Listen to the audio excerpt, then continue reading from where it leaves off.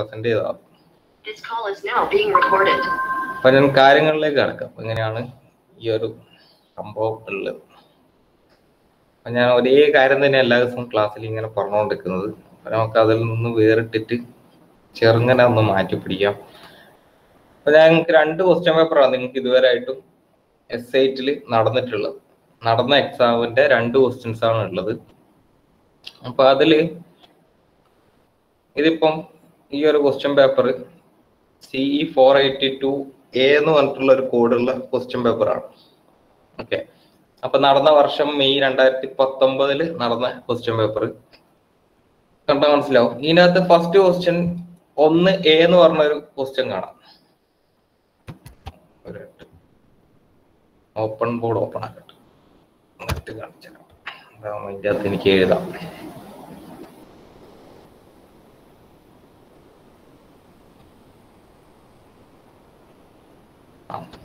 ഇത് വെച്ചിട്ട് പറഞ്ഞാണ്. സോ പാർട്ട് ഇവിടെ ഈ ഒരു ക്വസ്റ്റ്യൻ പേപ്പർ ഈ മെയ് 2019 ക്വസ്റ്റ്യൻ പേപ്പർ അറ്റൻഡ് ചെയ്യേണ്ട ആൾക്കാർ എന്ന് വെച്ചാൽ റോൾ നമ്പർ 1 to 19 ആണ് ഞാനിപ്പം അസൈൻ ചെയ്ത് വെച്ചിട്ടുള്ളത്. നിങ്ങൾ അസൈൻമെന്റ് ടെസ്റ്റിൽ അതിൽ നിങ്ങൾ എഴുതാൻ ബുദ്ധിമുട്ടുണ്ടെങ്കിൽ എഴുതേണ്ട ആവശ്യമില്ല. വരുന്ന ദിവസങ്ങളിൽ ചെയ്യേണ്ട കാര്യങ്ങളാണ് പറയുന്നത്. അപ്പൊ 1 to 19 ഉള്ള ആൾക്കാർ എന്ന് പറയുമ്പോൾ ആരൊക്കെയുണ്ട്? അഭിരാമ തൊട്ട് ഉള്ള ആൾക്കാരാണ്. അപ്പൊ ക്വസ്റ്റ്യൻ നമ്പർ 1A എന്ന് പറയുന്ന സാധനം അഭിരാമായിരിക്കും അറ്റൻഡ് ചെയ്യേണ്ടത്. Distinguish between primary pollutant and secondary pollutant. നിങ്ങൾക്ക് ഏത് രീതിയിൽ വേണമെങ്കിലും പ്രസന്റ് ചെയ്യാം, എനിക്ക് അതൊരു വിഷയമല്ല. അതായത് നിങ്ങൾ ഓൾറെഡി നിങ്ങളെ കയ്യിൽ ഞാൻ തന്ന നോട്ട്സ് ഉണ്ടാവുമായിരിക്കും. നിങ്ങൾക്ക് അത് നോക്കിയിട്ട് വേണമെങ്കിൽ പറയാം നിങ്ങൾക്ക് അതിൻ്റെ അകത്ത് എന്താ മനസ്സിലായെന്നുള്ളത്. എനിക്ക് ജസ്റ്റ് ഒരു പ്രസന്റേഷൻ കിട്ടിയാൽ മതി. അതിന് PPT ഉണ്ടാക്കാൻ താല്പര്യമുള്ള ആൾക്കാരാണെങ്കിൽ PPT ഉണ്ടാക്കിയിട്ട് പ്രസന്റ് ചെയ്യാം. അപ്പൊ നിങ്ങളെ മോഡ് ഓഫ് പ്രസന്റേഷൻ അനുസരിച്ചിട്ട് ഞാൻ മാർക്ക് നോക്കിയിട്ട് ഇട്ടുതരാം. ഓക്കെ, അപ്പൊ ഇനി അങ്ങോട്ടേക്ക് നമുക്ക് എന്നും ദിവസങ്ങളുണ്ട്, ക്ലാസ് കഴിഞ്ഞിട്ടില്ലല്ലോ. അപ്പൊ ഇതിനെ കൊണ്ടുള്ള ഗുണം എന്ന് വെച്ച് കഴിഞ്ഞാല് ഈ അഭിരാം എന്തായാലും ഇത് പഠിക്കുന്ന സമയത്ത് ഡിസ്റ്റിങ്വിഷൻ between primary pollutant and secondary pollutant എന്ന് പഠിക്കുന്ന സമയത്ത് അവൻ എന്തായാലും ഈ ഒരു ക്വസ്റ്റ്യനായിട്ട് എന്തായാലും തറവായിട്ടുണ്ടാവും അല്ലെ. ചെറിയൊരു നല്ല ഉദ്ദേശത്തോടു കൂടി ചെയ്യുന്നൊരു നിങ്ങൾക്ക് തരുന്ന ചെറിയൊരു ടാസ്ക്കാണ്. സോ റോൾ നമ്പർ 1 അഭിരാമും ഇതായിരിക്കും അറ്റൻഡ് ചെയ്യേണ്ടി വരിക. ഇനി നിങ്ങൾക്ക് എഴുതാനുള്ള ബുദ്ധിമുട്ടുണ്ട് നിങ്ങൾ പറഞ്ഞു, ഓക്കെ, പ്രശ്നമില്ല, എഴുതേണ്ട ആവശ്യമില്ല.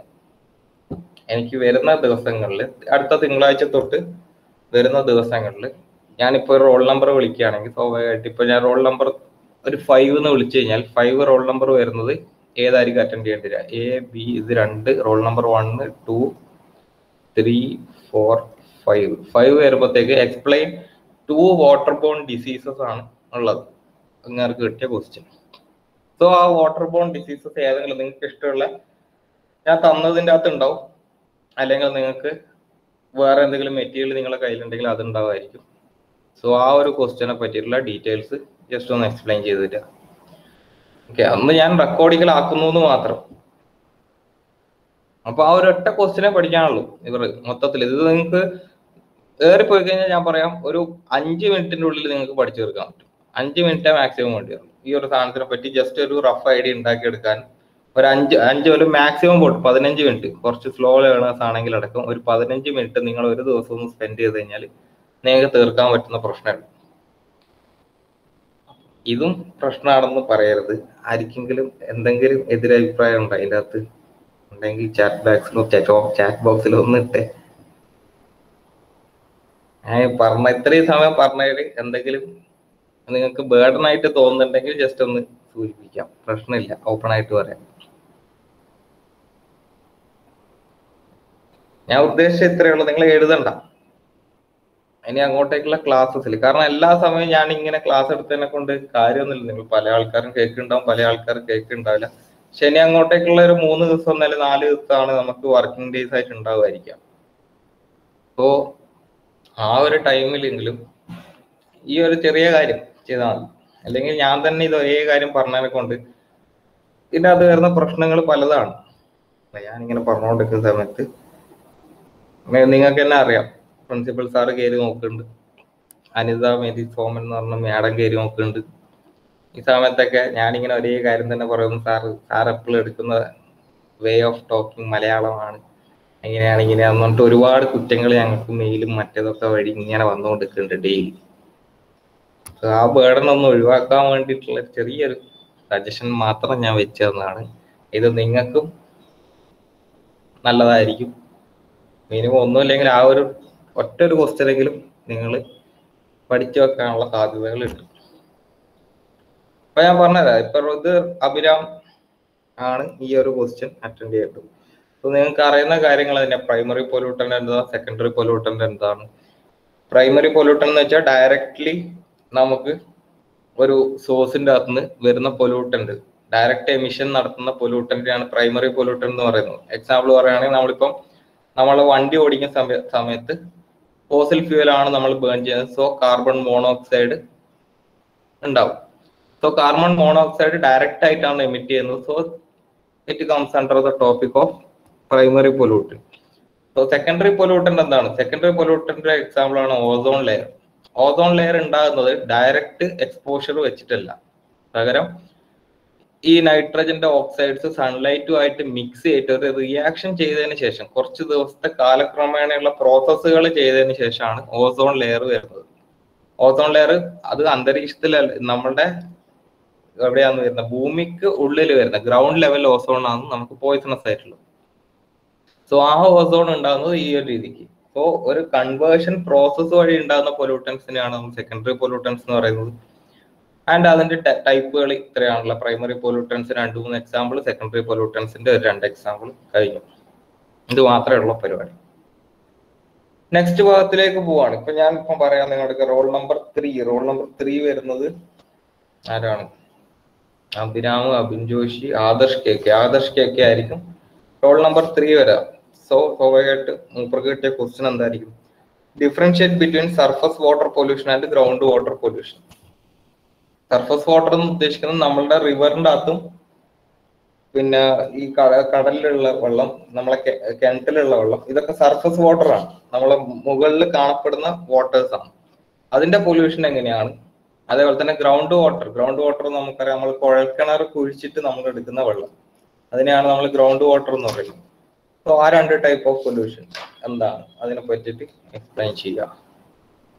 ഇതൊക്കെ 5 മാർക്കിന്റെ ചെറിയ ചെറിയ ക്വസ്റ്റ്യൻസ് ആണ്.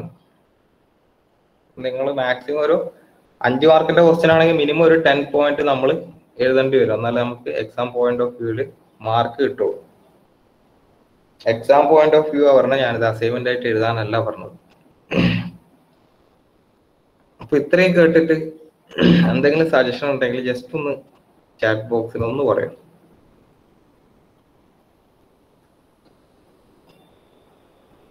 ഇതൊരു ബേർഡൻ ആയിട്ട് തോന്നുന്നുണ്ടെന്നുണ്ടെങ്കിൽ മാത്രം ഒന്ന് ചാറ്റ് ബോക്സിൽ പറയാം.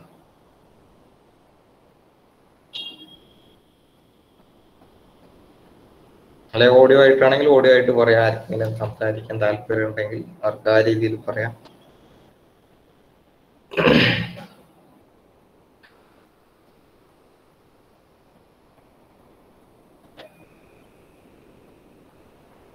ഒന്നുമില്ലേ?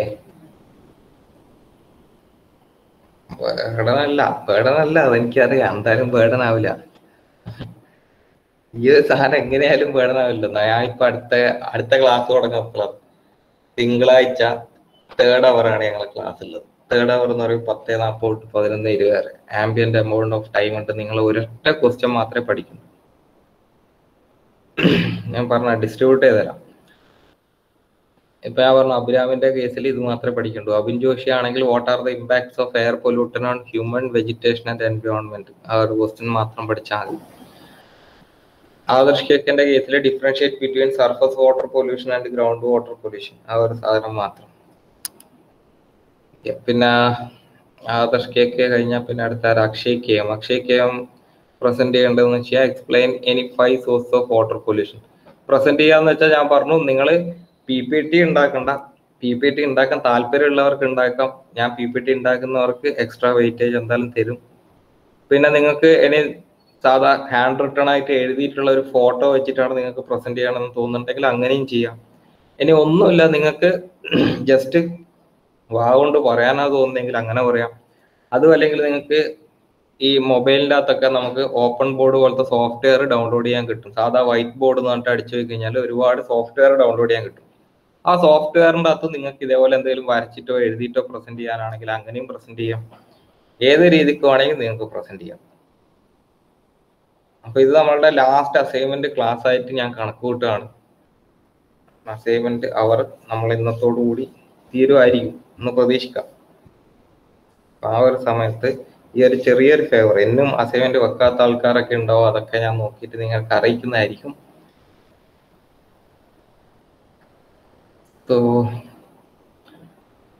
ഇപ്പൊ അഞ്ചാമത്തെ റോൾ നമ്പർ ആരായിരുന്നു? ആൽബിൻ തോമസ് അല്ലേ? ആൽബിൻ തോമസിന് കിട്ടിയ ഒരു ക്വസ്റ്റ്യൻ എന്ന് വെച്ച് കഴിഞ്ഞാൽ explain any two water bone diseases ആണ്. Any two water bone diseases നമുക്ക് ഏതും പറയാം. കോളറയുണ്ട്. കോളറയൊക്കെ എന്താണ്? വാട്ടർ ബോൺ ഡിസീസസ് ആണ്, വെള്ളത്തിൽ കൂടെ പടരുന്ന ഡിസീസസ്. അപ്പൊ അതിൽ ഏതെങ്കിലും ഒന്ന് പറയാം. ഏതെങ്കിലും ഒരു 2 ഡിസീസസിനെ വെച്ചിട്ട് നമുക്കത് എക്സ്പ്ലെയിൻ ചെയ്യാം. ആറാമത്തെ റോൾ നമ്പർ അമൽ KP ആണ്. Discuss the source and effect control measures four carbon monoxide. Carbon മോണോക്സൈഡിന്റെ സോഴ്സും എഫക്റ്റും അതിന്റെ കൺട്രോൾ മെഷേഴ്സും ആണ് ചോദിച്ചിട്ടുള്ളത്. കാർബൺ മോണോക്സൈഡ് മെയിൻ ആയിട്ട് വരുന്നത് ഫോസിൽ ഫ്യൂവൽ വഴിയാണ്. അതിന്റെ എഫക്റ്റ് എന്ന് വെച്ച് കഴിഞ്ഞാൽ നമ്മളുടെ ശരീരത്തിൽ കയറി ചെന്നാലൊക്കെയാണ് അതിന്റെ എഫക്റ്റ് വരുന്നത്. നമുക്ക് ശ്വാസം മുട്ടൽ കാര്യങ്ങളൊക്കെയാണ് മെയിനായിട്ട് ഉണ്ടാകുന്നത്. കാർബൺ മോണോക്സൈഡ് എന്ന് പറഞ്ഞ സാധനം മെറ്റീരിയൽസിനും പ്ലാന്റ്സിനും എഫക്ട് ചെയ്യുന്നില്ല. മെയിനായിട്ട് എഫക്ട് ചെയ്യുന്ന ഹ്യൂമൻ ബോഡീസിനെ തന്നെയാണ്. അതിനെ കൺട്രോൾ ചെയ്യാനുള്ള മെഷേഴ്സ് എന്ന് പറഞ്ഞാൽ ബേസിക്കലി ഈ ഫോസിൽ ഫ്യൂവൽ കമ്പസ്റ്റൻ എന്ന് പറഞ്ഞ സാധനം പരമാവധി ലിമിറ്റ് ചെയ്യുക. ഇതൊക്കെ തന്നെയാണ് അതിനെ ഡിഫെൻഡ് ചെയ്യാനുള്ള ഒരവസരമുള്ളത്. സോ ഞാനിപ്പം റോൾ നമ്പർ 6 വരെ പോയെങ്കിൽ നമുക്ക് നെക്സ്റ്റ് നോക്കാം.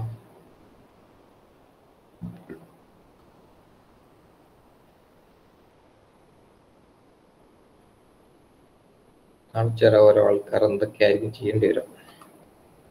നെക്സ്റ്റ് ഉള്ള റോൾ നമ്പർ 7 കിട്ടുന്നതായിരിക്കും ഈ 4A എന്ന് പറഞ്ഞ question. Roll number 7 അമൽക്ക് Santhosh. Write a not on classification of solid waste. Solid വേസ്റ്റിന്റെ ക്ലാസിഫിക്കേഷനെ പറ്റി ഒരു നോട്ട് ഉണ്ടാക്കിയിട്ടുള്ള, ബട്ട് സോളിഡ് വേസ്റ്റിനെ പറ്റിയിട്ട് ഒന്ന് എക്സ്പ്ലെയിൻ ചെയ്ത് തന്നാൽ മതി. അത് നിങ്ങൾക്ക് ഏത് ലാംഗ്വേജ് വേണമെങ്കിൽ യൂസ് ചെയ്യാം. മലയാളമോ ഹിന്ദിയോ ഇംഗ്ലീഷോ ഏത് വേണമെങ്കിലും നിങ്ങൾക്ക് യൂസ് ചെയ്യാം. ലാംഗ്വേജിൽ ഞാൻ ഇമ്പോർട്ടൻസ് കൊടുക്കുന്നതില്ല, കാരണം ഞാൻ മിക്കവാറും യൂസ് ചെയ്യുന്ന ലാംഗ്വേജ് ഒക്കെ മലയാളം തന്നെയാണ്. അതുകൊണ്ട് എനിക്ക് ലാംഗ്വേജിലൊന്നും ഒരു പ്രശ്നമല്ല. നിങ്ങൾ ഏത് ലാംഗ്വേജ് യൂസ് ചെയ്തിട്ട് പ്രസന്റ് ചെയ്യുന്നോ അതൊക്കെ അപ് ടു യു. നിങ്ങൾക്ക് ഏത് എക്സാമ്പിൾ വേണമെങ്കിലും യൂസ് ചെയ്യാം. എല്ലാം അപ് ടു യു ആണ്.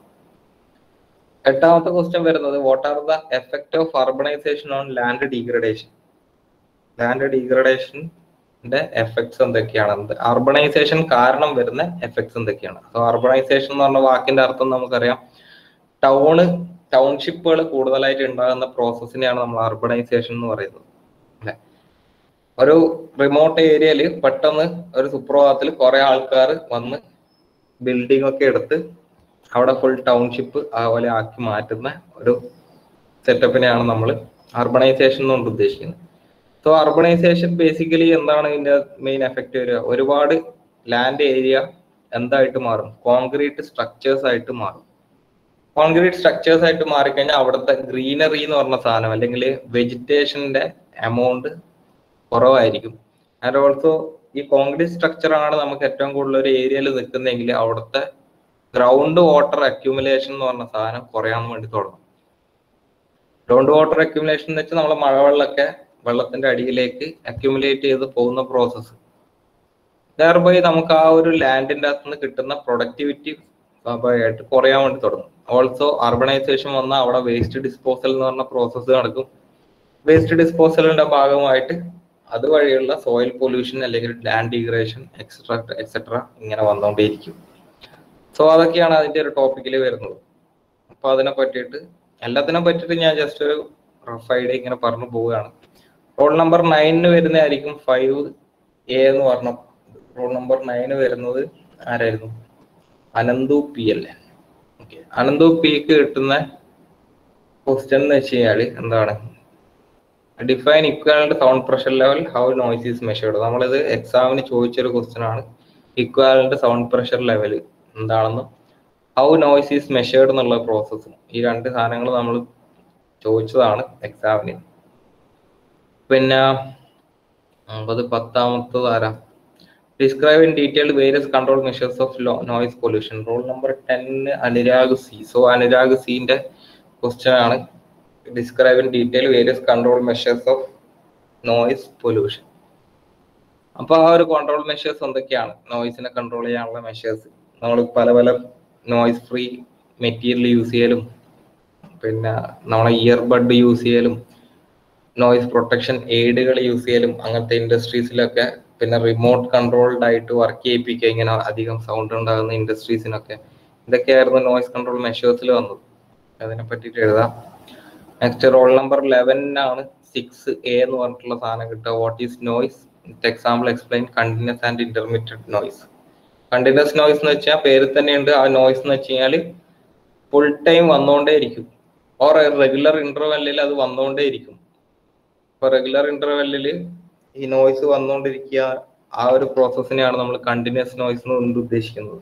നോയിസ് എന്ന് വെച്ച് കഴിഞ്ഞാൽ അൺവാണ്ടഡ് സൗണ്ടിനെയാണ് നമ്മൾ നോയിസ് കൊണ്ട് ഉദ്ദേശിക്കുന്നത്. ഇപ്പൊ ഞാൻ നിങ്ങൾ നമ്മൾ സംസാരിക്കുകയാണെങ്കിൽ പെട്ടെന്ന് ഒരു മൊബൈൽ റേഡിയേഷന്റെ സൗണ്ട് ഇതിൻ്റെ അകത്ത് ഇടയിൽ വരികയാണെങ്കിൽ അതിനെയാണ് നമ്മൾ നോയിസ് കൊണ്ട് ഉദ്ദേശിക്കുന്നത്. നമ്മൾ വിചാരിക്കാത്ത ഒരു എക്സ്ട്രാ സൗണ്ട്, ഒരു ഫ്രീക്വൻസി ഉള്ള ഒരു സൗണ്ട് ഇടയിൽ വന്ന് ഇന്റർഫിയർ ചെയ്യുന്ന പ്രോസസ്സിനെയാണ് നോയിസ് കൊണ്ട് ഉദ്ദേശിക്കുന്നത്. കണ്ടിന്യൂസ് നോയിസ് ആണെങ്കിൽ ആ ഒരു, ഇപ്പൊ ഞാനിങ്ങനെ സംസാരിച്ചുകൊണ്ടിരിക്കുന്ന സമയത്ത് എനിക്ക് നെറ്റ് പ്രോബ്ലം ഉണ്ട് കണ്ടിന്യൂസ് ആയിട്ട്. സോ സ്വാഭാവികമായിട്ട് എൻ്റെ ലാംഗ്വേജ് നിങ്ങൾക്ക് ഫുൾ ആയിട്ട് ക്ലിയർ ആയിട്ട് മനസ്സിലാവണമെന്നില്ല. അത് ഇങ്ങനെ ഫുൾ ടൈം ഈ ഒരു അവർ തീരുന്നവരെ കണ്ടിന്യൂസ് ആയിട്ട് വന്നുകൊണ്ടിരിക്കുകയാണെങ്കിൽ that is continuous noise. In case എനിക്ക് പെട്ടെന്ന് ഞാൻ കോള് പഠിപ്പിച്ചുകൊണ്ടിരിക്കുന്ന സമയത്ത് അപ്രതീക്ഷിതമായിട്ട് എനിക്കൊരു കോള് വരികയാണ്. കോള് വന്നു കഴിഞ്ഞാൽ സ്വാഭാവികമായിട്ട് എൻ്റെ ഫോണിന്റെ റിംഗ് ടോൺ ഇതിൻ്റെ അകത്തുനിന്ന് കേൾക്കാൻ വേണ്ടി തുടങ്ങും. അത് അപ്രതീക്ഷിതമായിട്ട് വരുന്നതാണ്, അഥവാ ഇന്റർമിറ്റന്റ് ആയിട്ട് വരുന്നതാണ്. അതുകൊണ്ടാണ് അതിന് ഇന്റർമിറ്റന്റ് നോയിസ് എന്ന് പേര് പറയാൻ കാരണം. എന്തായിരുന്നു ആ ഒരു പ്രോസസ്സിൽ വരുന്നത്. നെക്സ്റ്റ് റോൾ നമ്പർ 12 വരുന്നത് ആരായിരുന്നു? അശ്വിൻ ഇക്ക് കിട്ടുന്ന പ്രോസസ്സാണ് ഈ വേസ്റ്റിനെ പറ്റി, റേഡിയോ ആക്റ്റീവ് വേസ്റ്റിനെ പറ്റിയിട്ടും എക്സ്പ്ലെയിൻ ചെയ്യാന്നുള്ളത്. ഇതും നമ്മൾ സീരീസ് എക്സാമിന് ക്വസ്റ്റ്യൻ ചോദിച്ചതാണ്. സോ ഈ വേസ്റ്റ് ബേസിക്കലി നമ്മൾ ഉദ്ദേശിക്കുന്ന ഇലക്ട്രോണിക് വേസ്റ്റ് അല്ലെ ഇലക്ട്രിക്കൽ കമ്പോണൻസിന്റെ ഈ ഡീഗ്രഡേഷൻ കാരണം ഉണ്ടാകുന്ന വേസ്റ്റുകൾ. എക്സാമ്പിൾ നമ്മളെ മൊബൈൽ ഫോൺ, കമ്പ്യൂട്ടർ, ലാപ്ടോപ്പ്, പിന്നെ നമ്മളെ റെഫ്രിജറേറ്റർ, അങ്ങനത്തെ എന്ത് സാധനം കേടായിട്ടുള്ള ഏതൊരു വസ്തുവും ഇലക്ട്രോണിക് ഉപകരണങ്ങൾ വേസ്റ്റ് ആയിട്ട് വരുന്ന സമയത്ത് ഉണ്ടാകുന്ന വേസ്റ്റുകളെയാണ് ഈ വേസ്റ്റ് എന്ന് പറയുന്നത്. ആൻഡ് റേഡിയോ ആക്റ്റീവ് വേസ്റ്റ് എന്ന് പറയുന്നത് നമ്മളുടെ റേഡിയോ ആക്റ്റീവ് പവർ പ്ലാന്റ്സിലാണ് ശരിക്കും പറഞ്ഞത് ഉണ്ടാകുന്നത്. ന്യൂക്ലിയർ പവർ പ്ലാന്റ്സിലൊക്കെയാണ് ഈ റേഡിയോ ആക്റ്റീവ് വേസ്റ്റുകൾ മെയിൻ ആയിട്ട് ഉണ്ടാകുക. സാധാരണ ആൾക്കാർ യൂസ് ചെയ്യാത്തതാണ് ഈ റേഡിയോ ആക്റ്റീവ് ആയിട്ടുള്ള മെറ്റീരിയൽസ് അല്ലെങ്കിൽ ന്യൂക്ലിയർ ഫ്യൂവൽസ് ഒക്കെ. അപ്പൊ അങ്ങനത്തെ ഏരിയയിൽ ഉണ്ടാകുന്ന വേസ്റ്റുകളെയാണ് നമ്മൾ റേഡിയോ ആക്റ്റീവ് വേസ്റ്റ് എന്ന് ഉദ്ദേശിക്കുന്നത്. പിന്നെ അത്രയാണ് അതിൻ്റെ അകത്തുള്ളത്. അപ്പോൾ അശ്വിൻ ഈ വരെ നമ്മളിപ്പോ എത്തി. നമുക്ക് നെക്സ്റ്റിലേക്ക് പോവാം. 7ാമത്തെ ക്വസ്റ്റ്യൻ കണ്ടു കഴിഞ്ഞാൽ ഇതൊന്ന് പ്രത്യേകം ശ്രദ്ധിക്കണം. ഇതിൽ A, B ഇല്ല, അതുകൊണ്ട് തന്നെ ഇത് 2 ആൾക്കാർക്ക് യൂസ് ചെയ്യാം, കാരണം 20 മാർക്കിന്റെ ഒറ്റ ക്വസ്റ്റ്യൻ ആണ്. So next roll number will be ഭഗത്തും ഡിജിനും. Bhagat and Dijin 2 ആൾക്കാർക്കും ഈ ഒരു സെയിം ക്വസ്റ്റ്യൻ തന്നെയാണ് ഞാൻ പ്രിഫർ ചെയ്യുന്നത്. Explain step Y process for conducting EIA with a flow chart. അപ്പം ഏതെങ്കിലും ഒരു EIA ഫ്ലോ ചാർട്ട് വരക്കുക, അതിനെ പറ്റിയിട്ട് ഓരോ പ്രോസസ്സ് എന്താണോ അത് എക്സ്പ്ലെയിൻ ചെയ്യാനാണ് പറഞ്ഞിട്ടുള്ളത്. നമുക്കറിയാം ഓരോ പ്രോസസ്സ് എന്തായിരുന്നു, സ്ക്രീനിങ്, സ്കോപ്പിങ്, ഇങ്ങനെ പറഞ്ഞിട്ടുള്ള കുറെ പബ്ലിക് ഹിയറിങ്, ഇങ്ങനത്തെ കുറെ പ്രോസസ്സുകളായിരുന്നു. സോ ആ പ്രോസസ്സുകളെ പറ്റിയിട്ട് എക്സ്പ്ലെയിൻ ചെയ്യാന്നുള്ളതാണ്. 20 മാർക്കിന്റെ ക്വസ്റ്റ്യൻ ആണ്. സോ 2 ആൾക്കാർക്ക് കൂടി കമ്പൈൻ ചെയ്തിട്ട് നിങ്ങൾക്ക് തന്നെ തീരുമാനിക്കാം ആര് ഫ്ലോ ചാർട്ട് എടുക്കണം, ആര് സ്ക്രീനിങ്, സ്കോപ്പിംഗ് എന്നുള്ള ഓരോ സബ് ഡിവിഷൻ എടുക്കണം എന്നുള്ളത്. അത് അപ് ടു യു, നിങ്ങൾക്ക് തീരുമാനിക്കാം ഏത് ആൾക്ക് എന്ത് വേണമെങ്കിലും ഡിവൈഡ് ചെയ്തിട്ട് എടുക്കണം എന്നുള്ളത്. നെക്സ്റ്റ് ഭഗത്തും ഡിജിനും കഴിഞ്ഞാൽ ഫസിയുദ്ദീൻ ആണ്. ഫസിയുദ്ദീൻ റോൾ നമ്പർ എത്രയായിരുന്നു? 15. സോ 15 റോൾ നമ്പർ ഫസിയുദ്ദീന് വരുന്നത് discuss in detail about global warming and climate change. Global warming എന്ന് വെച്ച് കഴിഞ്ഞാൽ നമ്മളെ ഗ്രീൻ ഹൗസ് എഫക്റ്റ്, ഇതൊക്കെയാണ് ഗ്ലോബൽ വാർമിങ്ങിന്റെ എഫക്റ്റ് വരുന്നത്. ഗ്ലോബൽ വാർമിംഗ് എന്ന് വെച്ചാൽ നമ്മളുടെ ഗ്ലോബിന്റെ അകത്തുള്ള ചൂട് കൂടുക, അതായത് നമ്മളുടെ എൻറ്റയർ ഗ്ലോബിലുള്ള ഇൻക്രീസ് ഇൻ ടെമ്പറേച്ചർ അല്ലെ ഹീറ്റ് എന്നാണ് നമ്മൾ ഗ്ലോബൽ വാർമിങ്ങിനെ കൊണ്ട് ഉദ്ദേശിക്കുന്നത്. അതിന്റെ മെയിൻ കാരണം എന്ന് വെച്ചാൽ ഗ്രീൻ ഹൗസ് എഫക്റ്റ് തന്നെയാണ്. ഗ്രീൻ ഹൗസ് എഫക്റ്റ് അറിയായിരിക്കും. കുറെ ഗ്രീൻ ഹൗസ് ഗ്യാസസ് ഉണ്ട്. നമ്മൾ നൈട്രജൻ ഓക്സൈഡ്സ് ഒക്കെ അതിൻ്റെ അകത്ത് വരുന്ന, കാർബൺ മോണോക്സൈഡ് ഒക്കെ മെയിൻ ആയിട്ട്, കാർബൺ ഡയോക്സൈഡ് അല്ല, കാർബൺ മോണോക്സൈഡ് ഒക്കെ, കാർബൺ മോണോക്സൈഡ് അല്ല, കാർബൺ ഡയോക്സൈഡ്, CO2, അതായത് നമ്മൾ റെസ്പിറേഷൻ കഴിഞ്ഞിട്ട് തിരിച്ചു വരുന്ന കാർബൺ ഡയോക്സൈഡും ഒക്കെ ഈ ഗ്രീൻ ഹൗസ് ഗ്യാസസിൽ വരുന്ന ഗ്യാസസ് ആണ്. അപ്പൊ ഈ ഗ്രീൻ ഹൗസ് ഗ്യാസസിന്റെ പ്രത്യേകത എന്ന് വെച്ച് കഴിഞ്ഞാൽ ഇതിന്റെ അകത്തുനിന്ന് സൺലൈറ്റ്, നമ്മളിപ്പം ഭൂമി ഇവിടെയാണെങ്കിൽ ഈ ഗ്രീൻ ഹൗസ് ഗ്യാസസിന്റെ ഒരു ഫുൾ കോമ്പിനേഷൻ, അല്ലെങ്കിൽ ഒരു ക്ലൗഡ് നമ്മളുടെ ഈ ഗ്ലോബിന്റെ ചുറ്റും ഉണ്ടാവും.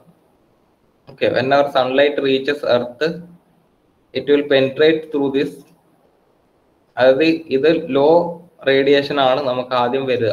ഇവിടെ നിന്ന് ഹീറ്റ് ആയിട്ട്, ഭൂമി ചൂടായിട്ട് അത് ഹൈ റേഡിയേഷൻ ആയിട്ടാണ് തിരിച്ചു പോകുന്ന ആ റേഡിയേഷനെ പക്ഷെ അത് റിഫ്രാക്ട് ചെയ്യാൻ വേണ്ടി വിടില്ല, തിരിച്ച് ഭൂമിയിലേക്ക് തന്നെ പറഞ്ഞു വിടും. ഈ ഒരു പ്രോസസ്സിനാണ് നമ്മൾ ഗ്രീൻ ഹൗസ് എഫക്റ്റ് എന്ന് പറയുന്നത്. സോ ആ ഗ്രീൻ ഹൗസ് എഫക്റ്റ് കാരണം ഉണ്ടാകുന്ന ഒരു പ്രോബ്ലമാണ് ഈ ഗ്ലോബൽ വാർമിംഗ് എന്ന് പറയുന്നത്. സോ ഗ്ലോബൽ വാർമിംഗ് കാരണം ഉണ്ടാകുന്ന പ്രശ്നങ്ങൾ എന്ന് വെച്ചാൽ നമ്മളുടെ പോളാർ ഏരിയ, അതായത് ഐസൊക്കെ ഉള്ള ഏരിയനകത്ത് ഐസൊക്കെ ഉരുക, മഞ്ഞുരുകുന്ന പ്രോസസ്സ്, അതേപോലെ തന്നെ വെള്ളത്തിന്റെ ലെവൽ ഇൻക്രീസ് ആവുക, കടലിലൊക്കെയുള്ള വെള്ളത്തിന്റെ എമൗണ്ട് ഇൻക്രീസ് ആവുക. പിന്നെ ക്ലൈമറ്റിക് ചേഞ്ച് വരുന്നതെന്ന് വെച്ച് കഴിഞ്ഞാൽ നമുക്ക് ഹ്യൂമിഡിറ്റി ഭയങ്കരമായിട്ട് ഫീൽ ചെയ്യാൻ വേണ്ടി തുടങ്ങും. കാരണം നമ്മൾ അന്തരീക്ഷത്തിൽ മൊത്തം ഹീറ്റ് ഇൻക്രീസ്ഡ് ആണെങ്കിൽ ഇവിടുത്തെ വാട്ടർ വേപ്പേഴ്സ് ഒക്കെ അന്തരീക്ഷത്തിൽ നിൽക്കാൻ വേണ്ടി തുടങ്ങും. സോ വാട്ടർ വേപ്പേഴ്സ് എന്ന് വെച്ച് കഴിഞ്ഞാൽ നമുക്കറിയാം, വാട്ടർ എപ്പോഴാണ് വേപ്പർ ആകുക? വാട്ടർ വേപ്പർ ആകുന്നത് അതിന്റെ ടെമ്പറേച്ചർ അല്ലെങ്കിൽ ഹീറ്റ് ഇൻക്രീസ് ചെയ്ത് കഴിഞ്ഞാൽ, ബോയിലിംഗ് പോയിന്റിന്റെ അടുത്ത് എത്തിക്കഴിഞ്ഞാൽ വാട്ടർ വേപ്പർ ആവാൻ വേണ്ടി തുടങ്ങും. സോ ആ വേപ്പറായ വാട്ടേഴ്സ് ഒക്കെയാണ് ഇവിടെ നമ്മളുടെ ചുറ്റിലും ഉണ്ടാകുക.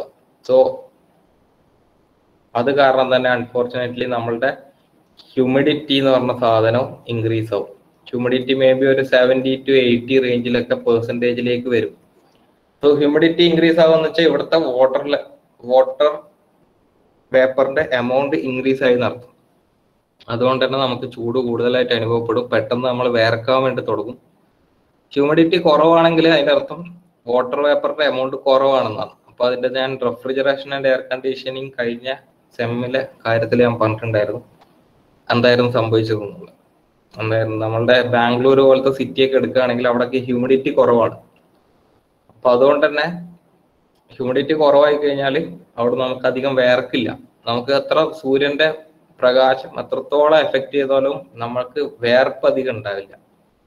കാരണം നമ്മളുടെ വാട്ടർ വേപ്പർ നമുക്ക് ആ ഒരു കുമുറിയ ഫീലിംഗ് ഉണ്ടാവില്ല ഒരിക്കലും. അതുകൊണ്ടാണ്.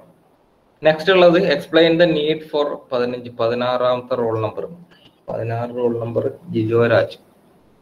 Explain the need for conducting EIA four A thermal power plant. ഒരു തെർമൽ പവർ പ്ലാന്റ് ഏതോ ആയിക്കോട്ടെ, ക്വസ്റ്റ്യൻ്റെ അകത്ത് സ്പെസിഫിക് ആയിട്ട് തെർമൽ പവർ പ്ലാന്റ് എന്ന് പറഞ്ഞെങ്കിലും നിങ്ങൾ എന്ത് ചെയ്താൽ മതി, Y we need A conduction of EIA procedure, അത് മാത്രം എക്സ്പ്ലെയിൻ ചെയ്താൽ മതി. അതിന്റെ ഇടയിൽ പിന്നെ ഇടക്കിടയ്ക്ക് ഒരു തെർമൽ പവർ പ്ലാന്റ് എന്നുള്ളൊരു വാക്ക് ഇടക്കിടക്ക് ഉന്തി കയറ്റി കൊടുത്താൽ മതി. അതിപ്പോ ഏത് ക്വസ്റ്റ്യൻ ചോദിച്ചാലും നമ്മൾ എന്തിനാണോ നീഡ് ഫോർ EIA എന്തായിരുന്നോ അത് തന്നെയാണ്. അതിന്റെ എക്സ്ട്രാ നമ്മളൊരു വാല് പോലെ എപ്പോഴും തെർമൽ പവർ പ്ലാന്റ് എന്ന് ഇട്ട് കൊടുത്താൽ മാത്രം മതി. Next 9ാമത്തെ question, list different type of cheque list. അപ്പൊ നമ്മൾ ചെക്ക് ലിസ്റ്റിനെ പറ്റി പഠിച്ചിട്ടുണ്ടായിരുന്നു, base line studies, check list method എന്നൊക്കെ പറഞ്ഞിട്ട്. അതിലേതെങ്കിലും നമ്മൾ ഒരു ടൈപ്പേ പറഞ്ഞിട്ടുള്ളൂ, ആ ഒരു ടൈപ്പ് തന്നെ പറഞ്ഞാൽ മതി. ചെക്ക് ലിസ്റ്റ് എന്താണ്, അതിന്റെ ഒരു explain any two with example എന്ന് പറഞ്ഞിട്ടുണ്ട്. ഏതെങ്കിലും ഒന്നിന്റെ എക്സാമ്പിൾ പറഞ്ഞാൽ മതി. ഓക്കെ, നെക്സ്റ്റ് ഉള്ളത് with example discuss type and scale of impact.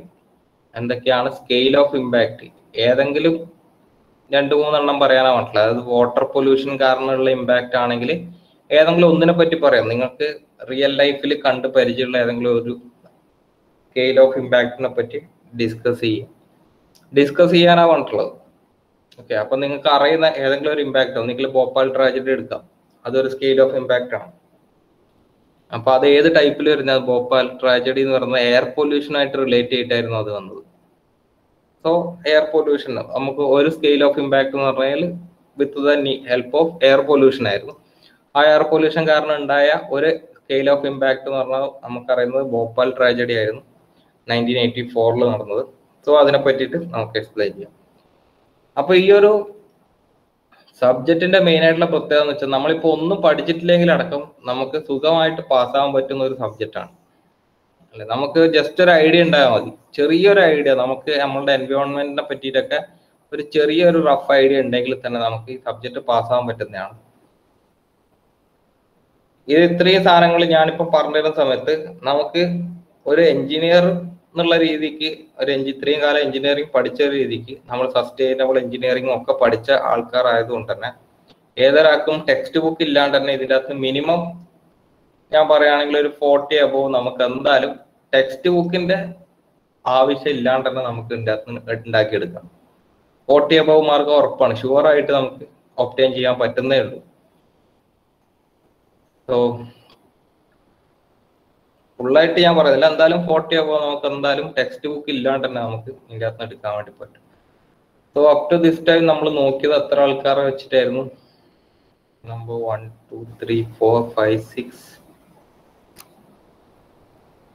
7 8 9 10 11 12 13 14 15 16 17 18. Number 18 എന്ന് വെച്ച് കഴിഞ്ഞാൽ കാർത്തികേയൻ നമ്പ്യാർ വരെ അവിടെയായിരുന്നു ലാസ്റ്റ് സ്കെയിൽ ഓഫ് ഇമ്പാക്ട് വന്ന് എത്തിപ്പെട്ടത്. അപ്പൊ കാർത്തികേയൻ നമ്പ്യാർ വരെ ഉള്ള സാധനം നോക്കേണ്ട ആൾക്കാർ ഇതായിരുന്നു ഈ ഒരു particular type of question paper. ഞാൻ ക്വസ്റ്റ്യൻ പേപ്പർ നിങ്ങൾ അസൈൻമെന്റ് ടെസ്റ്റ് ഇതിനകത്ത് ഇട്ടിട്ടുണ്ട്. Previous year question paper solution എന്ന് പറഞ്ഞിട്ട് ഞാൻ അസൈൻമെന്റ് ടെസ്റ്റിൽ ആഡ് ചെയ്തിട്ടുണ്ട്. അപ്പൊ അത് നോക്കുക. ഈ ഒരു ക്വസ്റ്റ്യൻ പേപ്പറിന്റെ കോഡ് ശ്രദ്ധിക്കുക, CE482A ആണ്. 482A എന്ന് പറഞ്ഞ കോഡിലാണ് ഈ ക്വസ്റ്റ്യൻ പേപ്പർ വന്നിട്ടുള്ളത്. അത് മെയ് 2019 നടന്നത്. അതാണ് ഒന്നാമത്തെ ആൾക്കാർ നോക്കേണ്ടത്. നെക്സ്റ്റ് നമുക്ക് നോക്കാം, അടുത്ത ക്വസ്റ്റ്യൻ പേപ്പർ കാണിച്ചു തരാം.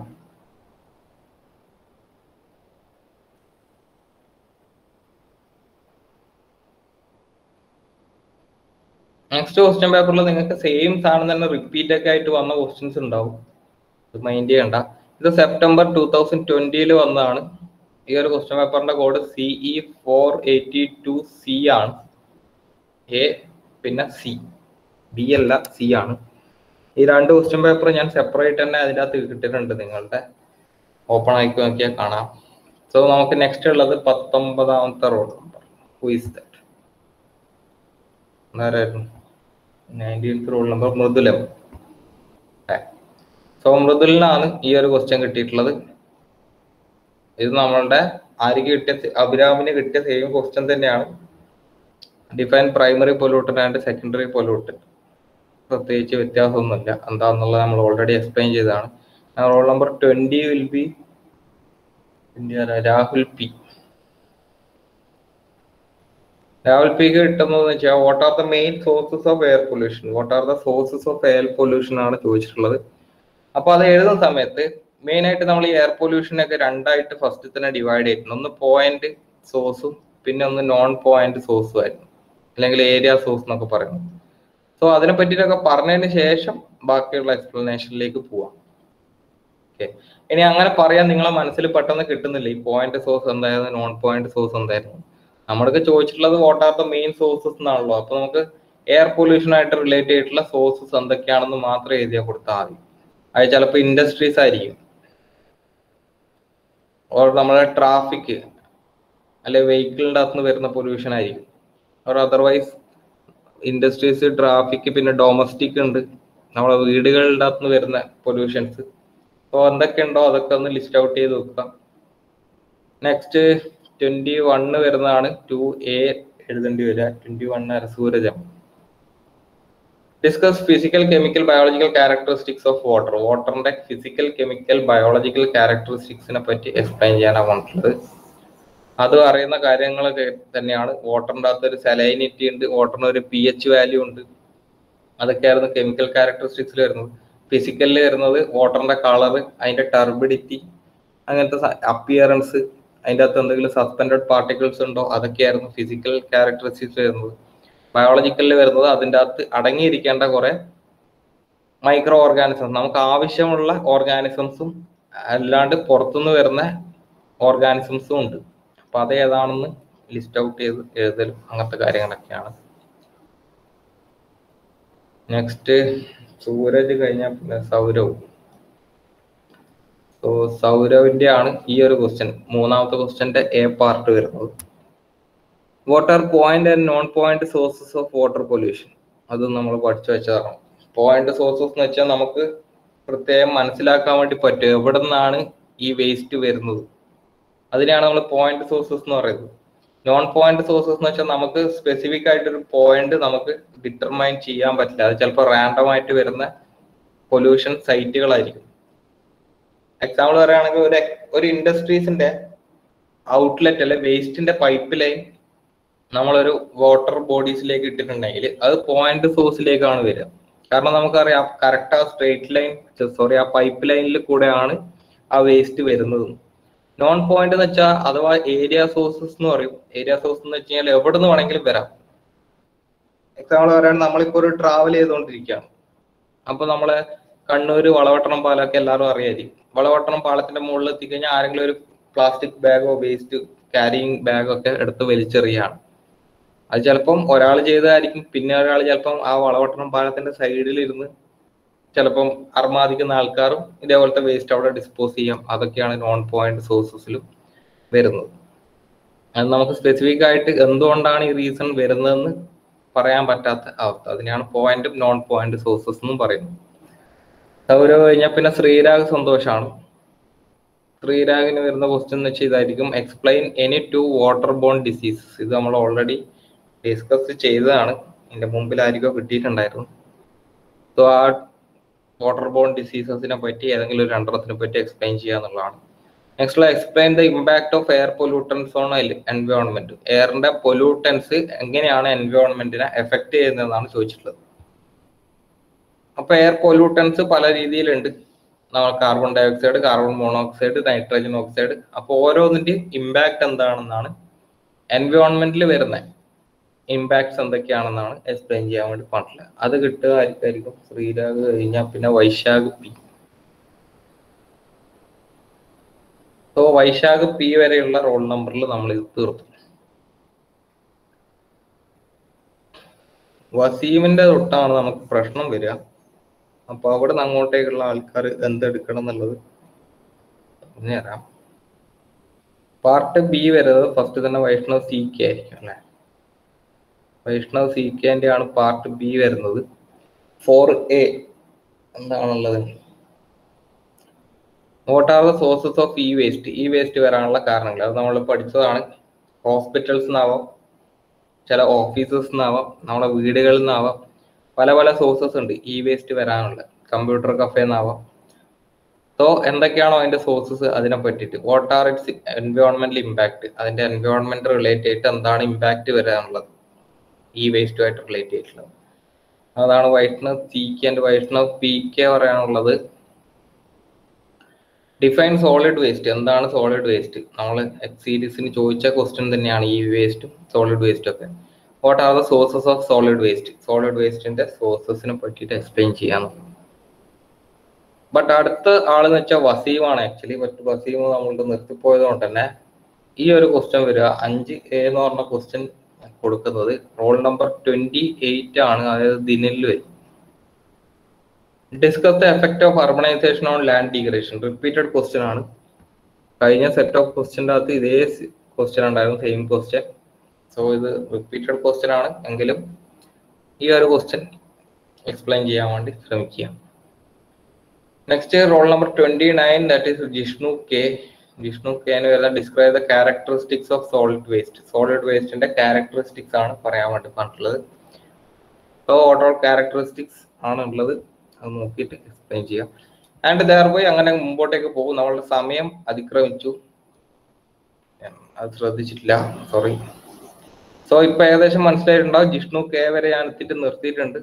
റോൾ നമ്പർ 29 ജിഷ്ണു കേക്കാണ് ഈ ഒരു ക്വസ്റ്റ്യൻ ഉള്ളത്, describe characteristics of solid waste. അപ്പൊ ബാക്കിയുള്ള ആൾക്കാർ കറസ്പോണ്ടിങ് ആയിട്ടുള്ള ബാക്കി ക്വസ്റ്റ്യൻസ് ടെസ്റ്റ് ചെയ്ത് നോക്കുക, അത് അറ്റൻഡ് ചെയ്യാൻ വേണ്ടി നോക്കുക. ഇനി അങ്ങോട്ടേക്കുള്ളത് എന്തൊക്കെയാണെന്ന് നോക്കിയിട്ട്. അപ്പൊ ദയവേത് ഈ ഒരു സാരത്തിന് എൻ്റെ കൂടെ സഹകരിക്കുക എല്ലാവരും. കാരണം ഇനി അങ്ങോട്ടേക്ക് എനിക്ക് ഈ ഒരേ സാധനം തന്നെ എടുത്തിട്ട് ഞാൻ ഒരേ കാര്യം തന്നെ ഇപ്പൊ റിവിഷൻ എന്ന് പറഞ്ഞിട്ട് ഞാൻ എടുക്കേണ്ടി വരും ഇനി അങ്ങോട്ടേക്ക്. ആ റിവിഷൻ എന്ന് പറഞ്ഞിട്ട് എടുക്കുന്ന സാധനം സെയിം തന്നെ ആയിരിക്കും എടുക്കേണ്ടി വരും. കേൾക്കുന്നത് നിങ്ങൾക്കും ഒരു ഇതുണ്ടാവും, മടുപ്പുണ്ടാവും.